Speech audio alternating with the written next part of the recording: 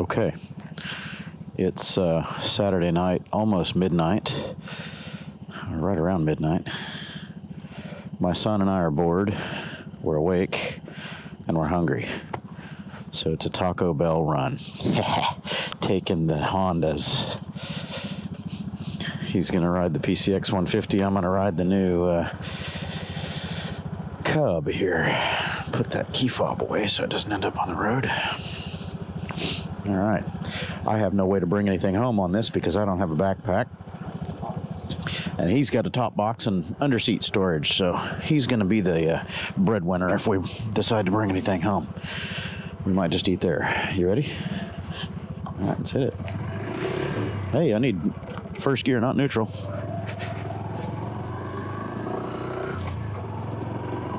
Oh, it's chilly tonight.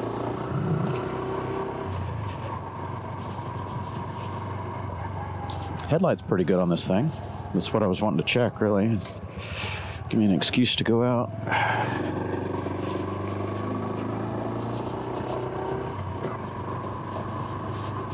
And that's low beam. Yeah, high beam works. I don't think it's quite as bright as the PCX's headlight.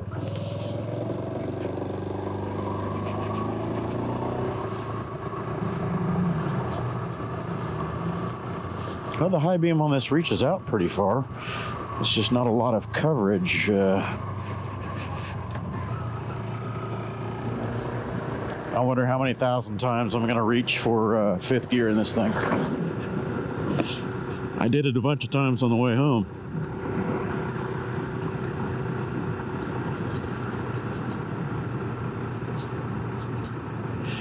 Whew, yeah, there's no wind protection at all on this thing. Well, for the legs there is, I guess, with the leg shield, but not for the upper body.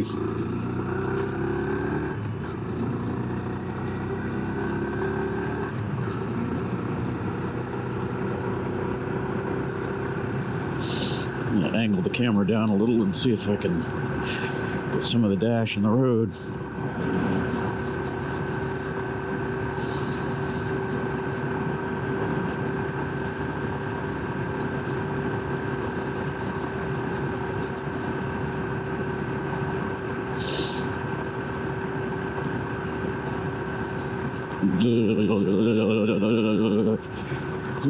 Teeth are chattering already, man. It is chilly.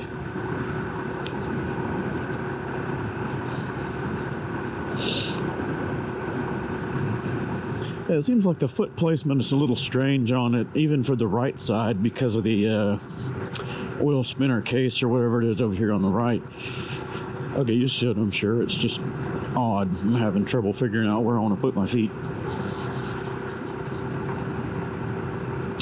Yeah, you're sitting very much on top of this thing. It's not you're not sitting in it as much as you are on, the PCXs and stuff like that. Yep, watch your ankle, it's gonna get wet. The handlebars are very narrow on this thing too. The whole thing is just narrow. It's much narrower than the PCX by comparison.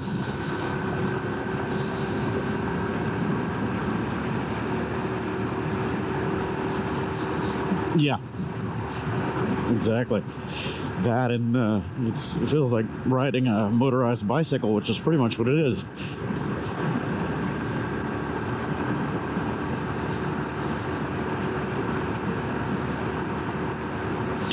Another little observation is it feels like you're going faster than you are, because I feel like I'm going 45 plus and I look down and I'm only going 35.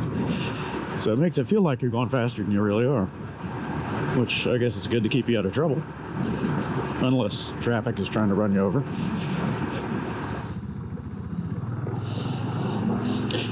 Showing up at Taco Bell in the middle of the night, everybody's immediately going to assume we're stoned.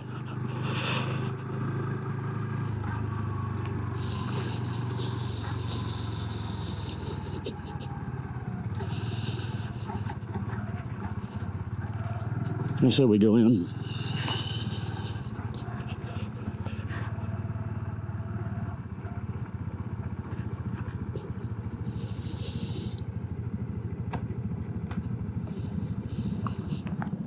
I keep looking for a side stand. There is no side stand. I'm going to have to see if I can get one for it. But that's annoying. Okay, then. Turn her off. And it does have a column lock. Look, you can rotate the thing all the way back.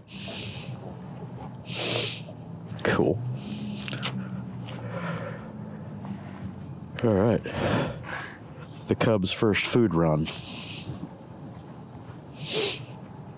One of many. Oh, look at that. Auto arms when you walk away. Or after a certain amount of time, I suppose. Well, strike that. They're drive-through only. We can't go in. So we're going to drive through. And he's just going to put it on his bike, I guess. And his Bluetooth died, so it's all right. Ooh, it's chilly tonight.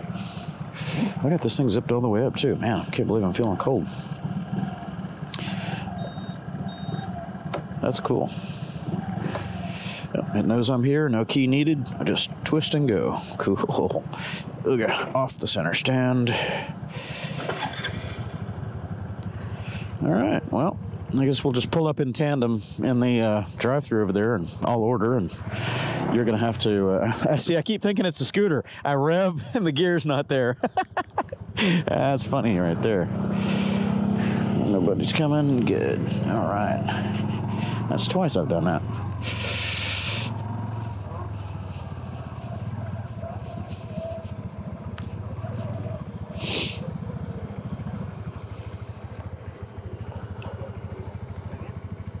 Yeah.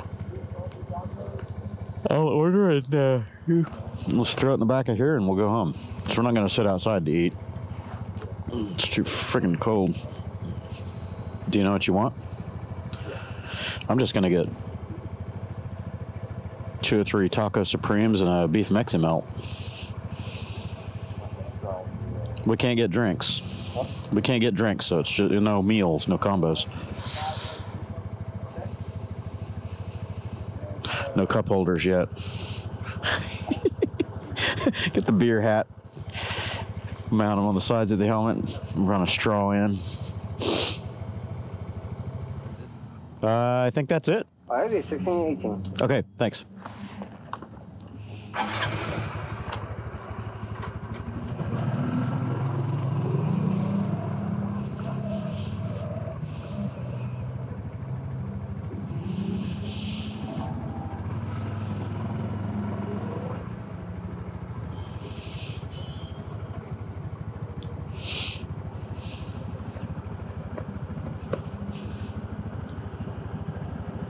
I like the display on this thing. It looks good. Yeah, it's nice. I like the 2-layer. You got the digital in the middle that's up close, and then you got a recessed analog speedo. That's pretty cool.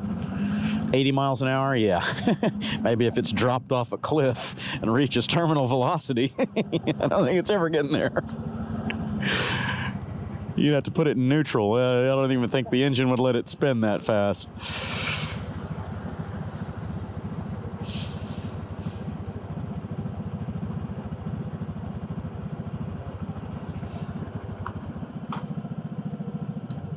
I wonder if it'll let you start it in gear. I doubt it.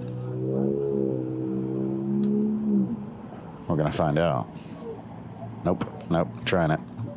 Doesn't let you start in gear. So you couldn't have start-stop on this like you do on the PCX. It's got to be in neutral before it'll let you start. Your little CRF 110 was the same way. And I never realized that until the day we sold it. When I was taking Hope around the yard, it was in gear, and I was trying to start it, and it wouldn't start. And that's when I realized it must have a neutral indicator, but there was just no light to let us know. But if it's in gear, it wouldn't let you start. I got to take my glove off to get my wallet out. There's nowhere to put anything on this. Even with that, you can throw the gloves up in the dash area, but this one, they're just going to fall off. I have to figure that out. Give me some little pouch or some kind of storage hooks or something around here. Yeah, I'm sure the aftermarket's going to come up with all kinds of goodies for it.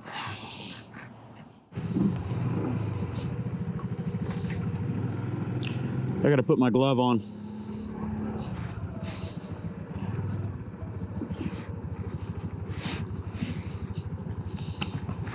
I'm gonna put my glove on.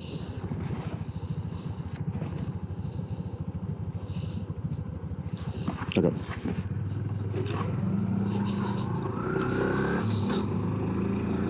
Oh, come on, horsies, run. Let the squirrels out to play.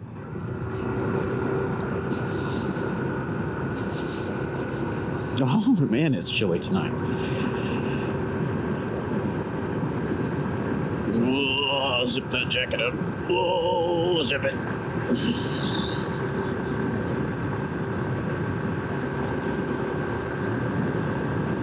This thing really does have a sensation of going much faster than you are.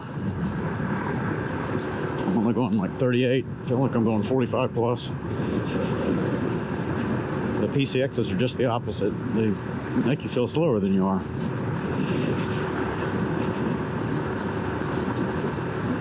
Probably the little stubby windscreen will help with that because you don't have the wind blast on the chest and in the face as much.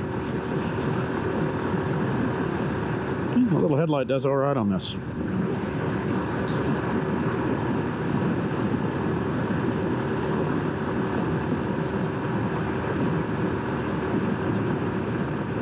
I'm very impressed with the ride.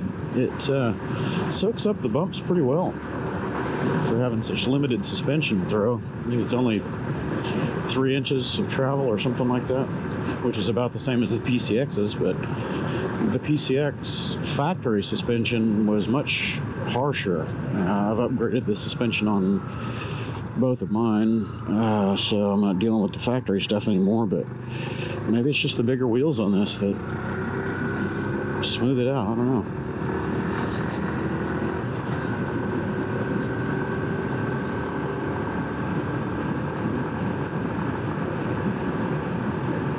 Yeah, I can't get my feet comfortable on this thing. The right one's not too bad. It's just a little narrow because of where the whatever it is on the transmission case is sticking out. I don't know if that's the wheel spinner area or if that's the centrifugal clutch part of it, but then the left foot, that heel shifter is right in the way of the heel. You can't rest your foot down or you're resting on it, and it causes the clutch to slip. So that's gonna go. I'm gonna put on a little standard shift lever, I guess. In fact, I think I still have one from my son's CRF 110. We pulled off the factory one and put on a BBR folding shift lever. And I just swapped that OEM lever onto this one.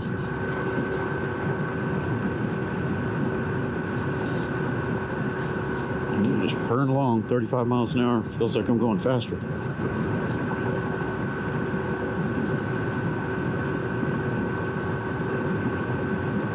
The mirrors are also pretty much useless on this.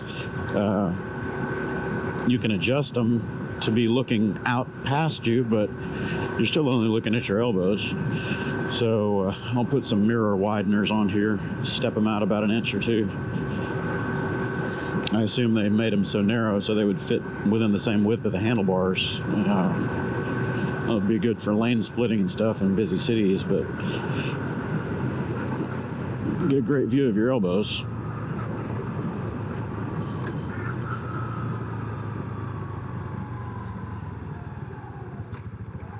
And I really doubt that it's going to notice us.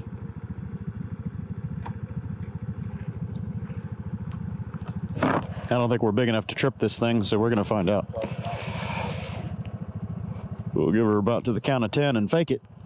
9, 8, 7, 6, 5, 4, 3, 2, 1, no cars.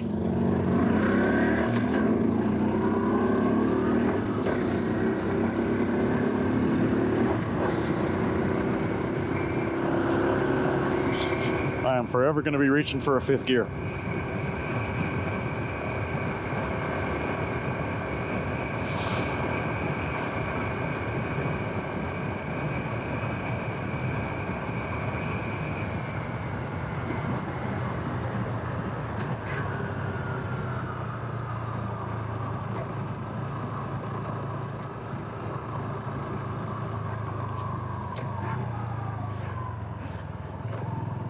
No heavy traffic this time of night. Whoop, missed that shift.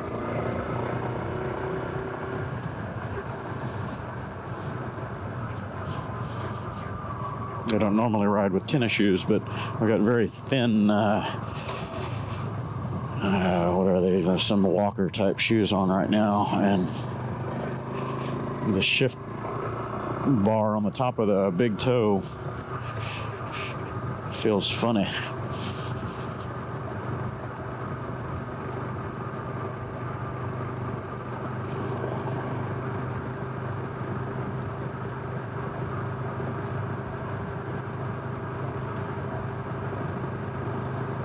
Ooh, the air is cold, making my eyes water.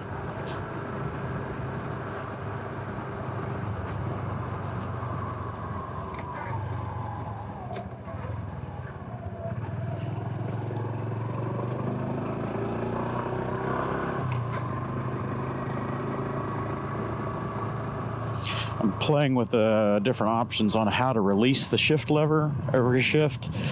Seems like if you let it down smoothly, it also helps the clutch re-engagement. A little tricky to do though, because there's not much engagement throw on that lever.